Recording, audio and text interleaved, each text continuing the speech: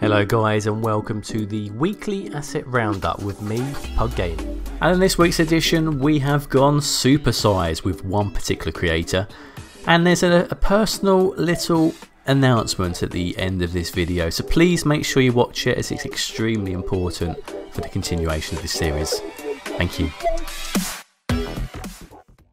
So to kick things off this week we have the In-N-Out Burger by King Leno. Not only are we blessed with a beautiful model, but we also have an amazing huge sign, so make sure when you're downloading this you get both options.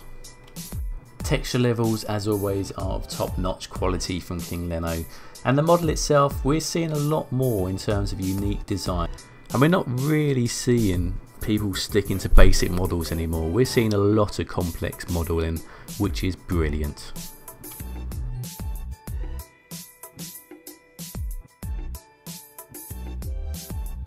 And up next we have Acapulco with the Zeytin Han.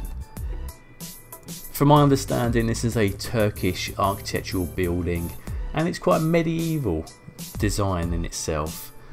It's nice to see a lot more in terms of different types of culture buildings. Mediterranean is certainly one that's lacking on the workshop.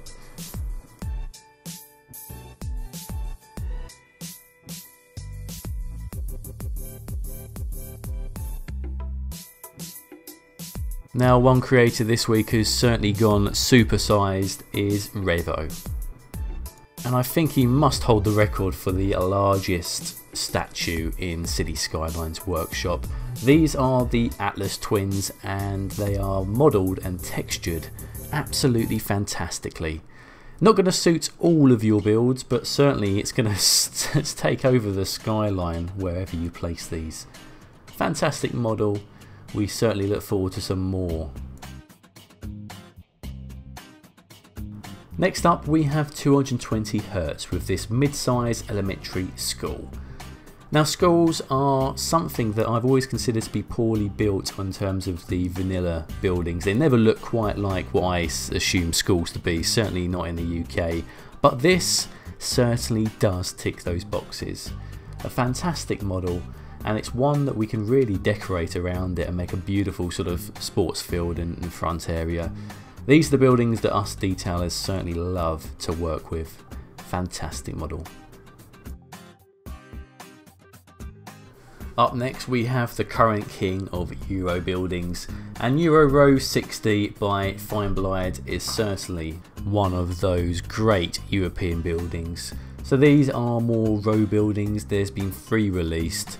One is a 1x1 tile which looks beautiful, and the other one is slightly longer in terms of its depth. But the designs themselves certainly do give that European feel, and as always texture levels are beautiful.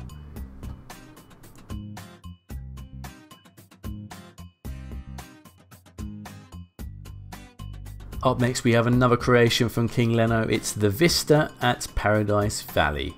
Now this is a beautiful American apartment, and well, I haven't quite recreated how well this can look in an environment, but if you haven't already, a quick plug, give King Leno's YouTube channel a quick look. He has done some outstanding builds as of late, and it's great to see a creator do his own builds as well. Also this week,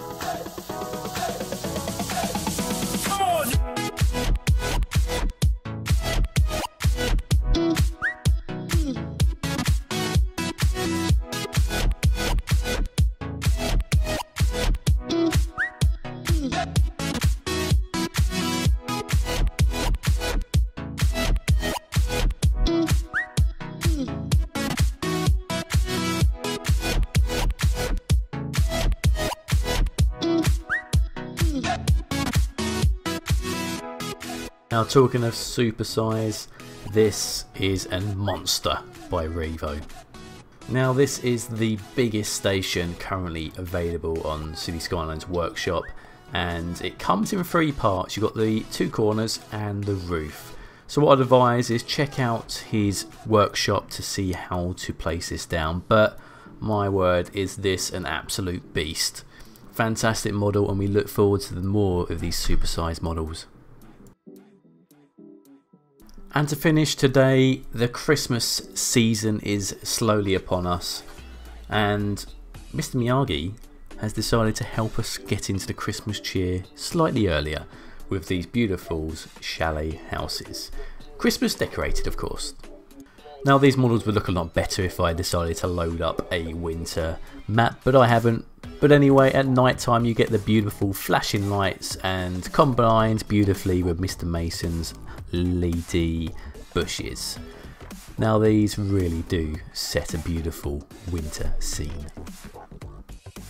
Now before we end this episode, I just wanted to make a quick announcement, and just to really find out where this series is heading.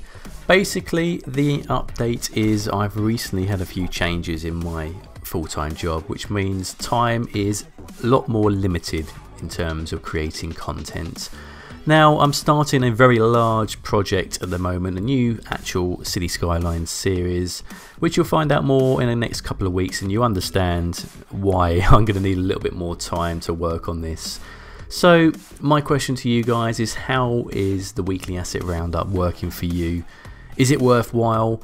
If I can, I will try and continue it, but at the moment in time it's looking like it's going to be a lot harder to keep this series going. So what I'd like to ask is, if you want to see this series continue on, hit that like button. We'll see how many we get, we'll see what comments I get as well, and I'll see what is possible. It might be that I can continue this but change the release date.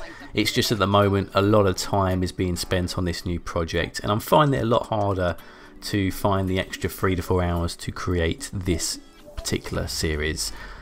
But yeah, that's it guys. Thanks for watching. I'll leave you with the outro. So guys, that brings us to the end of this week's asset roundup. As always, please leave your comments below. Let the creators know your thoughts on their models, and give inspiration for new ideas and what you would like to see next on the workshop. But as for me, thank you very much for watching. If you haven't already, please subscribe and like the video if you did so. Until next time, all the best.